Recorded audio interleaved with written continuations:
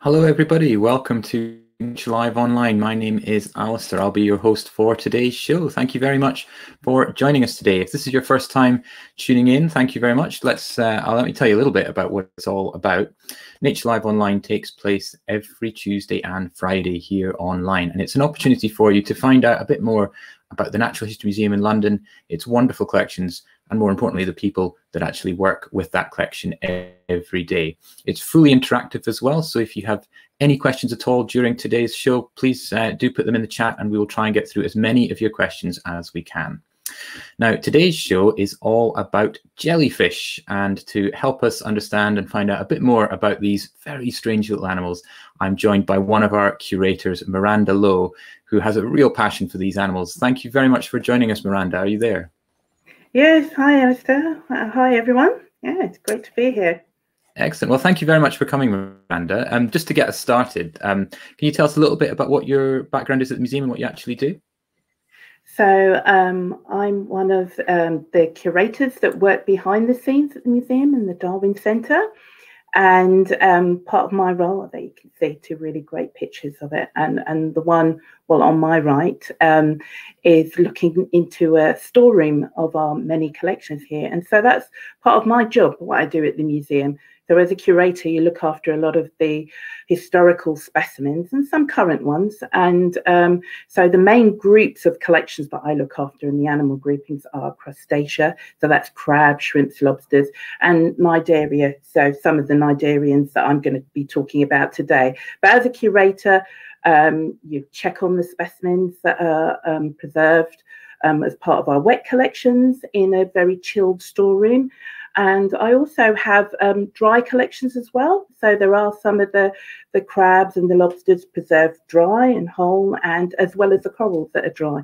And I facilitate research for international scientists or work with universities on particular scientific projects. So it's a case of using our historical collections to inform current research and conservation practice in terms of the world's oceans and informing policy in terms of marine protected areas. So things like that. And then I get to do really fun stuff like this.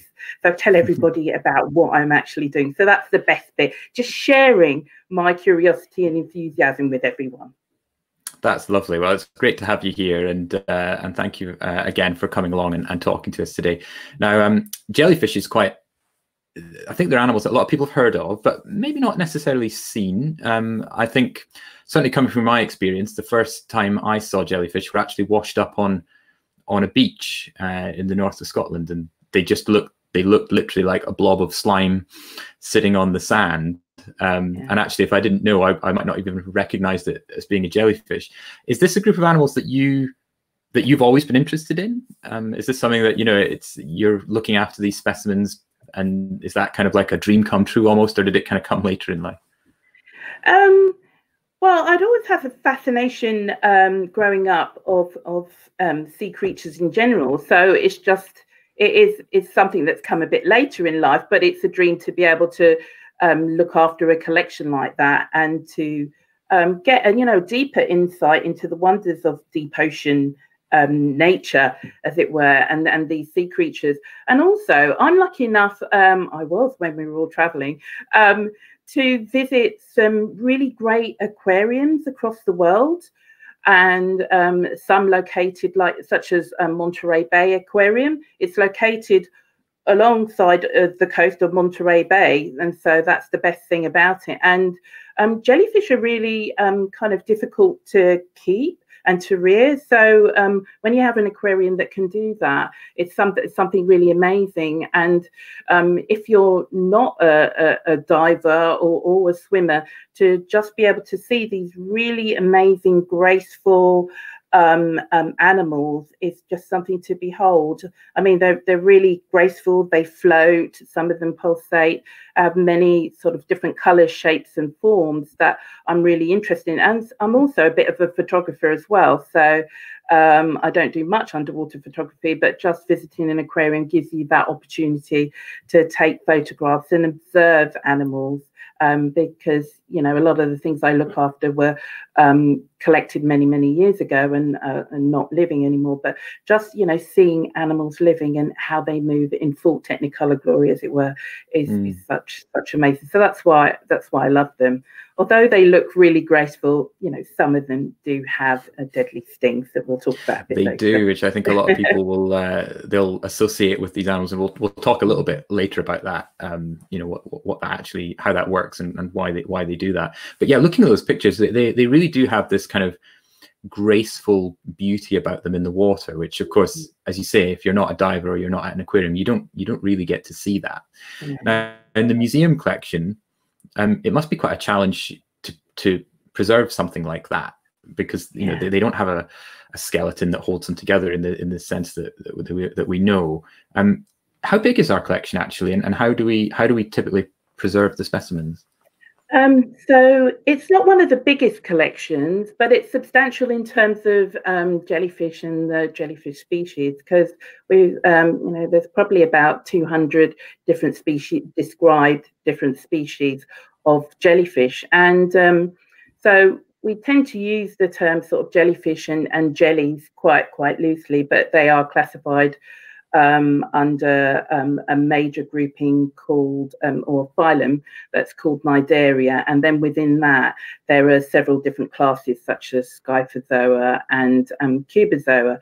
And so we've probably got a good couple of tens of thousands of jars of lots of specimens of jellyfish. And within each jar, there could be several, you know, 1 to like 10 or even more, depending on the size of the jellyfish. So as you can see there, that's a portrayal of jellyfish, because they are really difficult to preserve. So on this picture that you're seeing is actually some artwork, and one of my favorite glass artists, a chap called Stefan Dam, and who does works of art of jellyfish in glass. And so there you can see them kind of like quite a vibrant and in their true shape and form there. But when you're actually preserving the real animal, they're often kind of like slumped at the bottom of the jar. They're preserved in a weak solution, preserving fluid called formaldehyde or formalin. So it's very weak solution, because formaldehyde in greater concentrations can be quite toxic. So the building that you're in is all ventilated to kind of cater for having those specimens. So it's not harmful for us to kind of work with that kind of collection. But that preserving fluid actually preserves the tissues much better than, you know, I would say 95% of our collections are preserved in some percentage of what we call alcohol, or you know, or denatured alcohol, as it were. But some of the jars within my collection, even though I said that some might be slumped in the bottom of the jar and not look so charismatic and or glamorous, as it were, but some are actually hung inside the jar. So some of the older style jars have a hook, an internal hook inside the lid of the jar, and so they've been hung. The jellyfish are being hung either sometimes with fishing wire that makes it quite invisible, and then they can hang quite gracefully within that jar, so you can actually show them and put them on display. Yeah. Of course, and I guess it makes it easier to do a quick identification as well if you can see some of the features when it's there is that. Although because they're gelatinous, you know, jelly-like just by their name, animals, they're quite difficult to study. So sometimes you might have to stain them to see particular organs of the jellyfish, or when you're because I mentioned that they're preserved in formaldehyde, when you're going to examine more closely or dissect a jellyfish under a microscope, you would take them out of the formaldehyde at a ventilated workspace, so that the toxic fumes of the formaldehyde are taken away from the laboratory, and then you pop the jellyfish into distilled water. So you'd actually work in a safe environment with the jellyfish under the microscope in distilled water, and then you'd pop it back into its jar of preserving fluid afterwards. So, yeah. Fantastic, excellent. Well, you've touched on this briefly already, but I think it's worth clarifying for people that are watching that, you know, we call them jellyfish, but they are absolutely not fish, are they? They couldn't be more different in some respects. Now, you mentioned that they're part of a group called Cnidarians.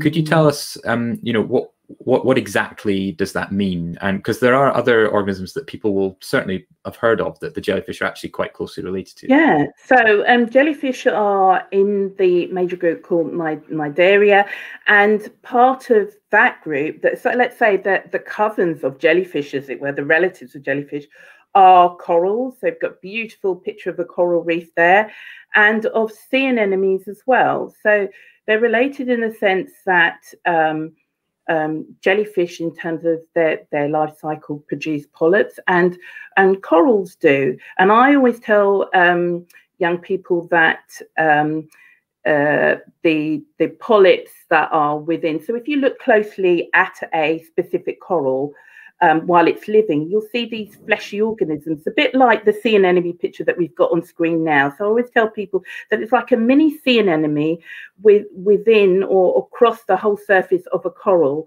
are these fleshy organisms called polyps that have little tentacles that stick out. And those polyps are the feeding mouths of a coral or a coral reef. Because those tentacles actually capture passing food on the coral. So that's how, you know, they're related in some way to one another, the sea anemones, the corals, and the jellyfish. So that's really beautiful. And what are some of the key differences between them? So again, obviously, just to look at they don't look identical, but when you start looking at the detail, there's a few differences, aren't there? Yeah, well, there are, because, well, jellyfish, just by the name, they're jelly-like gelatinous. Their body is 95% water, whereas a coral, you can get, you know, soft corals, but, you know, you have hard corals, and they are, you know, more calcareous. You know, they're harder, more harder bodied. So as you can see here, that's a dissection through the main bell of a, let's say, a common moon jellyfish, as it were. And so what you have central to the animal itself, you have a mouth and an anus, or a bottom, all in one. So it feeds and it poos all through the center of its body. And then surrounding it on the outside, and people may be familiar with moon jellyfish, you know, you have a frill of organs around it, and those are the tentacles that they use that have stinging cells and so forth. And then you might see down the center some other frilly type organs, and those are known as, and they're much thicker than the tentacles that surround that, and they're called oral arms there. But yeah, so it's, as I said earlier, it's quite, you know, difficult to actually see the structures unless you stain them up to see, you know, the different parts and what they look like. And actually, if you're looking from above in terms of a moon jellyfish, you'll see the sexual organs, the gonads too, from the surface. Excellent. So yeah, it's something you have to really start to look closely at if you're going to be able to kind of spot these features. Now, some people may have encountered some animals that look a lot like jellyfish, but crucially they're not. Do you want to tell us a little bit about those before we move on? Because I must admit, for a long time I just assumed these were jellyfish as well. We've got a picture we can show. I'm sure people will recognize these. If they haven't seen them in real life, they'll certainly have seen them in books and things. Yeah, well, this is actually to kind of bring forth, we all use to kind of make the public aware of things in general. So I've used the term kind of jellyfish and jellies all sort of interchangeably, and so mixed up in that common term that we might all use in terms of jellies, that people might see this organism as a jelly, as a jellyfish, but it's not actually a true jellyfish. So this is a Portuguese man of war. There again, I'm using another common name. And siphonophore. This is part of the siphonophore group of jellies. And this is a colonial animal, so it's many organisms in one. But what most people will recognize is the top part of it, which you would sometimes see if it was in sea, in water. You'd see the bell of the jellyfish. So that is filled with gas. That is the bit that allows it to float and move about in the ocean there. And this one, unfortunately, has beached, has come into land on the beach. And wouldn't survive unless the tide came in to take it back out, because I said earlier they're 95% water. They're invertebrates, so they don't have a backbone, and these organisms need to be supported by and within water to actually live.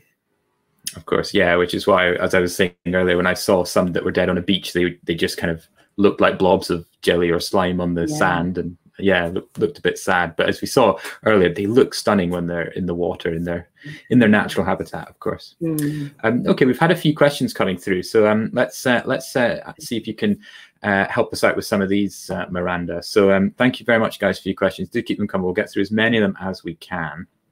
So the first question here, this comes from Natalie. Natalie's asking, do we know why the box jellyfish is so dangerous, and why does vinegar help with the pain?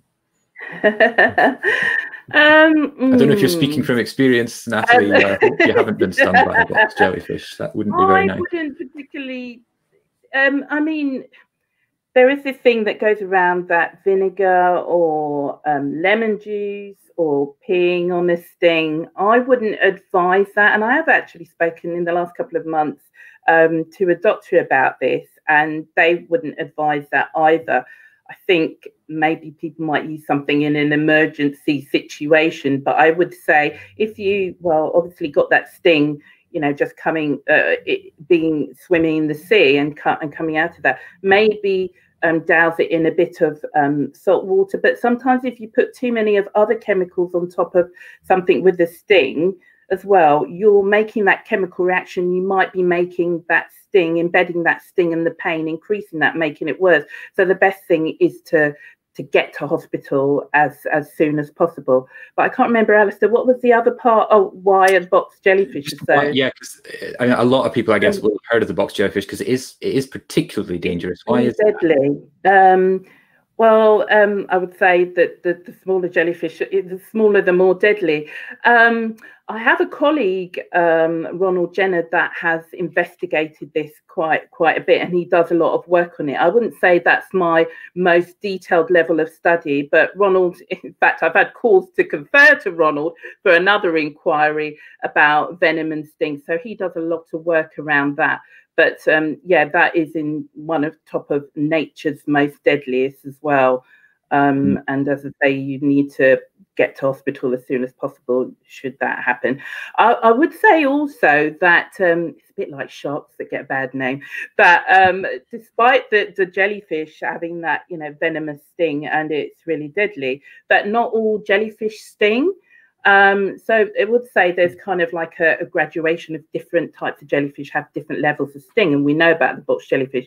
But there is a non-toxic jellyfish called the golden jellyfish, quite a biggish jellyfish that doesn't sting as well. And because jellyfish are related to corals and sea anemones, they have stings on their polyps, on the tentacles there too. So some corals have a mild sting, but there is, and people will be used to seeing the clownfish, images of the clownfish within a coral reef or within a sea anemone's tentacles, and they have a mucus on the surface of their scales that allows them to kind of live and move around that kind of environment, but they don't have it. They're protected from the sting of anything else there. So no, a good job. Otherwise, they wouldn't be very comfortable in there, I think. Excellent. Well, thanks for that. We've got another one. This question's come from Camilla. They're asking, hey Miranda, I'd love to know, are there any jellyfish in the Caribbean? Do you have any in your collections? There are some jellyfish from the Caribbean. Oh gosh, and now the name escapes me. It's typical when someone asks you. But we do. I mean, our collection, and the thing is, I can never see everything about my collection, no matter how, I'm always seeing something new when I open the cupboard doors, or you never have time to investigate everything. But we have a wonderful a database that we're populating with all this information that people can search on to find where different types of jellyfish are from all over the world. But one thing about jellyfish, they're an animal species group that have survived for over 500 million years. They are the oldest multicellular animal on the planet.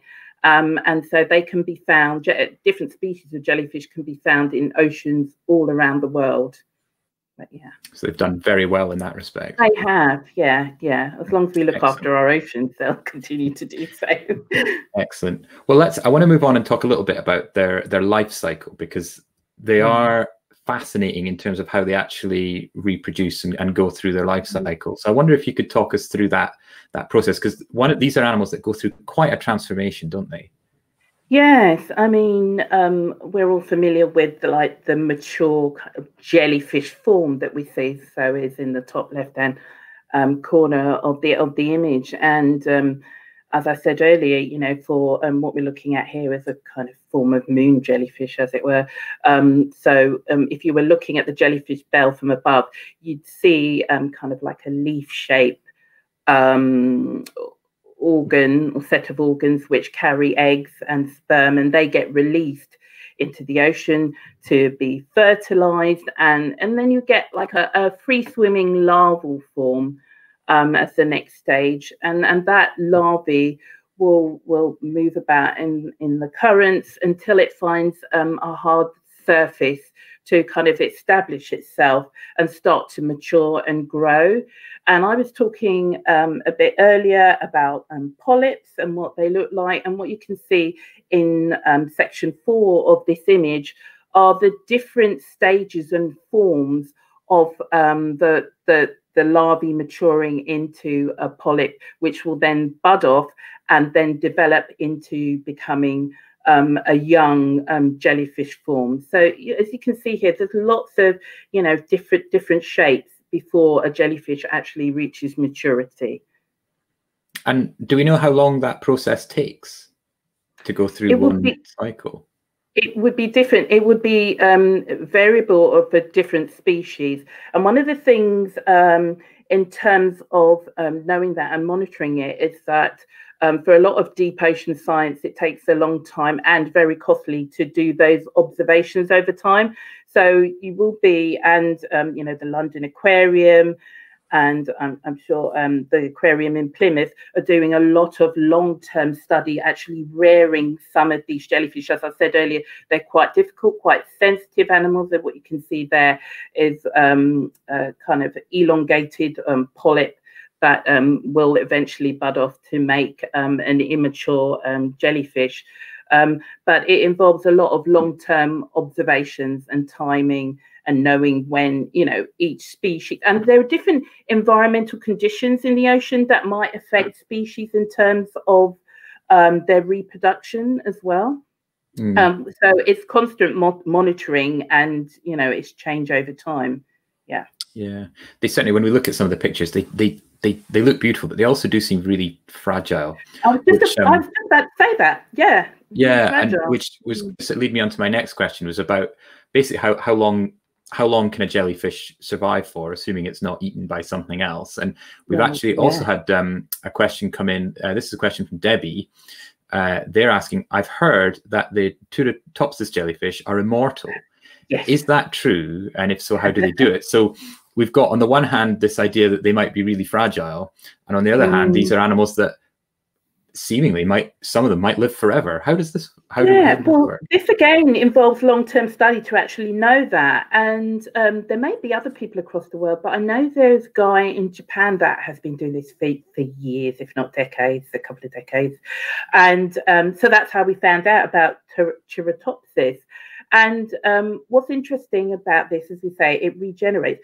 But this jellyfish, I mean, the photography here is amazing. It makes it look like really alien-like, and, you know, like it's in the outer space of the ocean, as it were. And this is only the size of a pea. It's about 1 centimetre, and it's got a thimble shape. And you sort of think, God, you know, we might be distracted by really larger jellyfish and observing them, but sometimes the tiniest things such as this can inform our science about these animals so much. And so it does, they call the process transdifferentiation. Cetacean. I hope I've got that right. It's a bit of a tongue twister. And yeah, that's right. A big word for a small animal, tiny animal.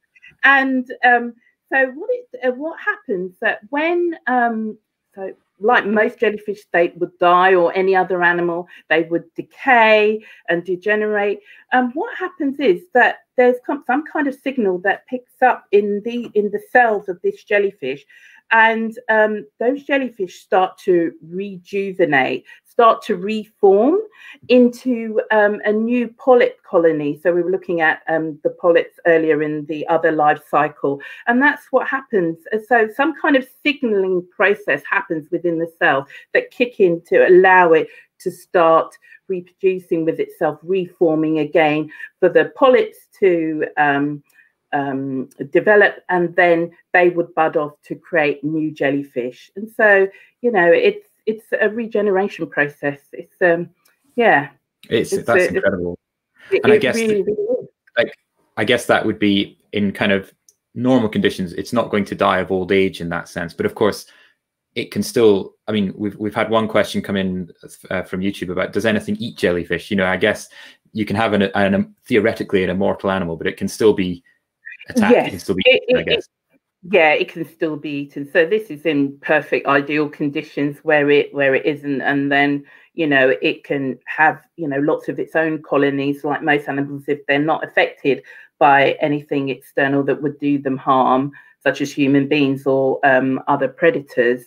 Then they will survive, but obviously it can get eaten. There are sort of, you know, other fish, other animals, other turtles that will eat jellyfish. So now one thing that they also, you know, we talk about how vulnerable they can sometimes look. One of the things that we talked about them moving so gracefully through the water. Are jellyfish at the mercy of the ocean around them and the currents, and they're just carried where the current goes, or do they have the ability to actually move around, you know, independently, as it were? They can do a bit of both. So most jellyfish might be gracefully gliding in terms of the ocean currents. Some migrate according to the sun as well, and the light intensity. And what we can see there, I think that's, if I've got my jellyfish correct, it's the lion's mane one. Someone might correct me online. But this one is showing that it's pulsating. So the kind of like the muscles in the bell of the jellyfish are contracting and expanding to cause a pulsation. And then you're also using their oral arms to help with that as well. So that's a really nice from those images, they look like quite effective at moving around there. Now, you mentioned you reckon that was a lion's mane jellyfish. You think so? Someone's asked about it. So apologies if it's not. I'm not the expert on it at all either. But we've had a question. Do you know why there's been such a huge increase of lion's mane jellyfish in Northern Ireland? So I wasn't aware that happened, but neither was I. So someone's on the ball. Oh wow, wow. So lion's mane jellyfish, they have the longest. I think their tentacles and oral arms can be about 36 meters, if I've got my numbers right. But that's well, wow, I didn't know that. I'm going to have to investigate that afterwards. Amazing. But again, you know, we talk about climate change and currents and temperatures of the oceans. That could be the reason why, one of the many reasons why. But also there are issues with overfishing. Did this person say they stranded in large numbers? Well, they just said that there seemed to be a lot there, so I'm not sure if they mean a on lot the beach. There in the water, right? Oh, so we don't know if there's been a massive stranding, but they've observed a lot in those waters. Well, again, to do with currents and finding food, food resources, things like that. Could be multiple things, but that's an interesting one. Yeah, no, we will look into that. That's a good point.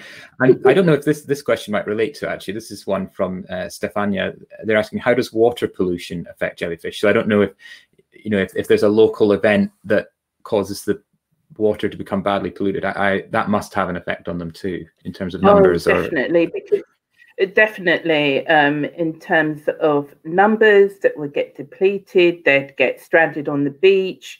They're essentially die. They're very sensitive to chemical changes and imbalances, because if you've got an organism that is 95% relying on water, they're going to be affected by any kind of chemical change in the salinity of the water. So we're talking about fragility in that sense as well.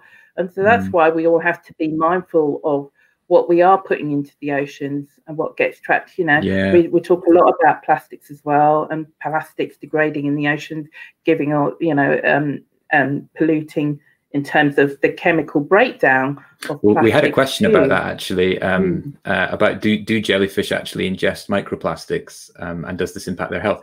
I imagine the answer to that is almost certainly yes. I imagine they do, because there are other animals that I work on. So I mentioned crustaceans. So there are tiny animals, I call them just for the sake of common shrimpy-like things, but they're known as amphipods. And there have been programs more recently showing that. So these amphipods, well, the smallest you can get is sort of under 1 centimeter, but really tiny organisms that are affected by the plastic pollution that you're finding, the microplastics within these animals. So definitely within jellyfish, you know, it's plastic pollution is affecting all animals, no matter what size. They're either getting, you know, seeing turtles getting trapped in bits of plastic items of debris and things, or the breakdown plastics of too much of that in our ocean also is affecting our animals. So every which way, I would say. Yeah, I think this is going to be an issue that unfortunately we're going to be talking about more and more and more in the years ahead, because it's not going away anytime soon. So yeah, thank you very much, guys, for your questions. We've got loads of them. I'll try and get through as many as we can, as well as looking at some of the beautiful photography that we've got of the jellyfish as well. I want to just pick this question. This one's sort of ties into the point I want to mention next, Miranda. This one is a question from Megan. They're asking, what is the most colorful jellyfish? Now, you mentioned earlier that they're often not very colorful, but I did want to ask you about bioluminescence, because that's definitely something that I've seen jellyfish do, and that seems to bring a whole load of color into the ocean, doesn't it?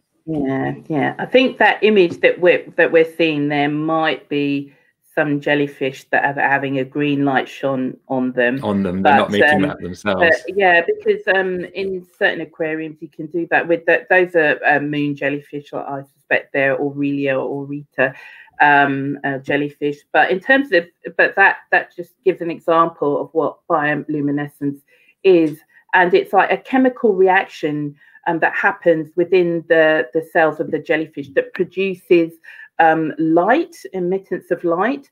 And so there's some wonderful deep ocean sort of film footage with various jellyfish and other jelly-like animals known as ctenophores as well, that you can see like a light show, strips of lighting on the surface of them of many different colors. And there are jellies known as, what are they called now? Periphylla anatolla jellies. And they will use this bioluminescence, light emittance, to either flashing or kind of like a series of lights going across the animal to ward off predators. And sometimes that light emittance is used to disguise them as other plankton in the ocean so that predators don't eat them. So it's a warning, as well as I look like something else that you shouldn't be eating, so don't eat me, kind of thing. And it could also be used, so there are some studies in terms of communicating to other jellyfish species as well. So that's what they use. I hadn't really thought about that, because I have to say I've not really considered their intelligence very much in this. Jellyfish don't have any brains, but there are other ways in the ocean of communicating. We were talking about the box jellyfish earlier on, and that has so it's been found that box jellyfish have eyes, but not eyes in the true sense. They have 4 eyes, so at 4 corners. It's a box jellyfish, so that's the kind of general shape. And in terms of those being cells that use light in some way, yeah, there we can see the dark spots around the corners there. Yeah. Okay, so those dark spots are actually. Or is it? Oh gosh, wait, hold on. Might not be the dark spots. It might be on the upper bit that there's kind of greenish bits. Yeah. That are the circular greenish bits around it, but they're on the 4 corners anyway. So, and they're not true eyes in the sense that how we see, but you know, kind of some kind of light receptors, sense that are sensitive to light. Mm-hmm. Now, while we're on the box jellyfish, we mentioned earlier that a lot of people think of jellyfish, they think of the sting, and of course, the box jellyfish here is regarded as probably the most dangerous in terms of, you know, you can die from being stung by these. You did mention that not all jellyfish sting, and we did get a question on this from Peter, and they asked, is that because they don't have the stinging cells, or is it just that the cells can't penetrate the human skin?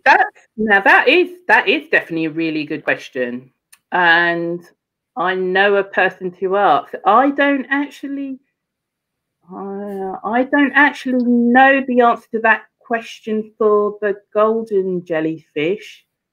I'm just trying to go through how many papers have I read. We're putting you on the spot here, aren't we? No, that's really good, because sometimes those are the best questions, because you don't know everything about everything. There is so much to know, and I'm constantly reading scientific papers or in touch with colleagues that do more in-depth detail into a particular species. So that is a really good question, and I know a person to ask. That's a good one. We don't know at this point. But while we're here, why don't we take a look at how the sting would work? Because it's quite an interesting mechanism, isn't it? So maybe you can talk us through, because it's sort of like a harpoon almost, isn't it? Yes, it is. When you get stung, that has to go through your skin, and that's what makes you come up in a rash, doesn't it? That's it. So along the jellyfish tentacles, embedded within that structure of a tentacle will be the stinging cells, and that's why certain jellyfish are known as stingers more than others. But you can see in the first picture on the left-hand side where the trigger is. So that's like a switch that basically, if another animal or human being sort of brushes along the surface of the tentacle where that trigger is, it flips the lid, and what comes out, you can see there's a coiled stinging cell that gets released, the harpoon, and then in terms of a box jellyfish, that venom will go through that harpoon and that stinging cell injected into your body. And then we can see the damage that this can do. I'm sure if anyone's watching that's been swimming or divers have maybe experienced this, is you can get maybe not something as deadly if it's not like the box jellyfish, but you can get quite a nasty sort of rash over the part of your body that's come into contact with these. Yeah, I mean, it depends, as I said, stings to a greater or lesser extent, but if you're a highly sensitive person such as myself, I suffer from allergies, then I may come up in more of a rash than somebody else that has a slight rash, but it's never good all the same, so you should get it treated. Yeah. Well, we've got a picture we can show people. If you're a bit squeamish, close your eyes for the next few seconds. But we can show you the sorts of thing you can expect. So it comes up as a kind of bad rash, I suppose. I don't know if you know what particular jellyfish did this. I'm guessing it's life-threatening because they stopped to take a picture. But. And sometimes you'll see like a bit like more of a whiplash kind of trace as well, sort of long lines too, but there's quite a big patch in that part of the central image there. All right, well, we've got a couple more questions. I'll just pause there for a second and we'll get a few more of these. So this is an interesting question I hadn't really considered. This one's come from Donna. They're asking, can jellyfish camouflage like an octopus? That is an interesting question. Yeah, it's a really good question. I never really thought about it in that way. Well, they put on their warning signal through a bioluminescence and flashing to deter predators. And when I said, that the bioluminescence can be used to, well, I suppose it is a kind of camouflage, disguising in a way that they look like other plankton in the ocean, so don't eat me. That is a camouflage in a way, but I've never really used the term camouflage for jellyfish so much, but it's quite used extensively for octopus. Yeah. I wonder if because they're if they're not bioluminescent, we talked earlier about how they often are quite colorless, and you said it's quite difficult sometimes if you're studying the body parts to kind of see them because they're transparent. So I guess it's not so much the camouflage, sometimes they're almost invisible in the water. They're invisible, yeah. So it's an invisibility rather than a camouflage that is applied to jellyfish a lot more of the time, I think. Yeah. It's an interesting question. Thank you. Yeah, it really is. Now, something that I want to talk about is mainly because we've got a really great image we could show people. Jellyfish blooms are a thing, aren't they? Can you tell us exactly how what are they and how big can they get? How do they come about? Because when they happen, they can be quite a spectacular sight, can't they? Yeah, you can see. So those are some jellyfish that have bloomed. They're in the, because that's quite a famous picture. So it's the giant jellyfish. Let me get the name right. Nemo Palma, I think. And that's in the Sea of Japan. And that's not helpful to the fishing industry. And sometimes those blooms are caused because of overfishing as well, so that the natural predators of the jellyfish might eat some of the larvae to control the population. So that, but because it's overfished, you don't have those natural predators there. So then you get jellyfish kind of growing to their full extent and in vast numbers as well. It's also because of coastal constructions, we were talking about earlier, climate change and the chemistry of the ocean changing as well. So, and what happens here, that there's a shift in the natural ecosystem. So these jellyfish blooms have happened. As I say, there are no fish to eat their larvae. So what's happening? The shift in the ecosystem. So instead of being loads of fish, there are less fish, but there's more jellyfish instead. So multiple things, but they're not great for the fishing industry. So that's why we have to be mindful. Yeah, and if you've got a situation like that, where you've got, like we saw in that picture, that bloom and it's affecting fishing, is there an industry that fishes jellyfish? Do people eat jellyfish, for example? Is that something that happens? They do in Southeast Asia, in China. I've actually visited China and seen it on the menu, but I didn't try it. So yes, you can have jellyfish and stir fry, sort of powdered ground jellyfish in sweets as well. But I've not tried any of it. I think we got some images of it. Yeah, I think I imagine I've never tried it myself. If any of you have tried it, put it in the comments and let us know. I'd be curious to know. But there we go. Yeah. In my head, I imagine it having a kind of texture similar to something like squid or something, maybe softer than that. I'm not sure. I'm not sure how it would be an extremely delicate flavour. So it might be more the flavour of the sauce that is infused within the stir fry or something. Maybe not as a powerful flavour as squid or octopus, no doubt. But I've never tried. So. Well, I might if I come across it, I might give it a go, and I'll let you know, Miranda, what I think. Right? Yes, send in the report. I'm sure it'll be heavily seasoned with some chili and sauce and things as well. But while we're on the topic of food, actually, there's some really strange experiments done with some jellyfish, and there's one in particular in relation to peanut butter, which I know you've talked to me about before. Do you want to tell our audience a little bit about that? Well, it was an interesting experiment or paper that I came across. Now, I can't remember if it was a laboratory in it might have been, but it was an American laboratory where some students were doing an experiment to see how quickly, and we were talking about earlier, you know, how long do jellyfish live and their life cycle. Well, all of these, you need this long-term observation. So some jellyfish larvae were being grown in this laboratory, and one was in ordinary seawater, so that I assume that was the control experiment, and then in the other experiment with the young jellyfish, were rearing them in a solution of seawater and peanut butter. And what happened was that the jellyfish larvae that were in the peanut butter solution grew twice as fast. And I can only assume that's because there's an added extra protein from the peanut butter within that solution. But it's just interesting the kind of experiments you can do.